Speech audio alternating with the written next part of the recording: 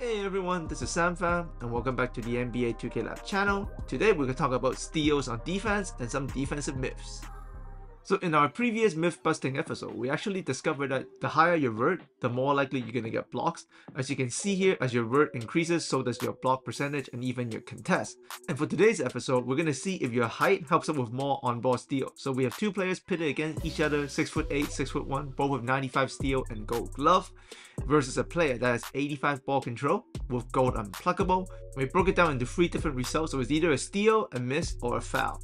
And as you can see from the results, both the 6'1" and 6'8" player essentially performed identically. The 1% difference is just based on chance, really. But overall, your height, even if you're taller or shorter, it will not help you do any better when it comes to on-ball steals in the half court.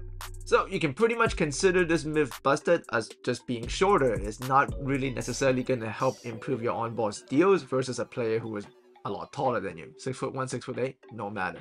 So if there are any other 2K myths you want us tested out for you on both ends of the court, offense, defense, doesn't matter, even with attributes, just let us know in the comment section. We'll pick one out and we'll produce a video and do that test for you guys, alright? So as always, thanks for coming by. Make sure to check out the website nba2klab.com for more info, and we look forward to speaking to you guys again very soon.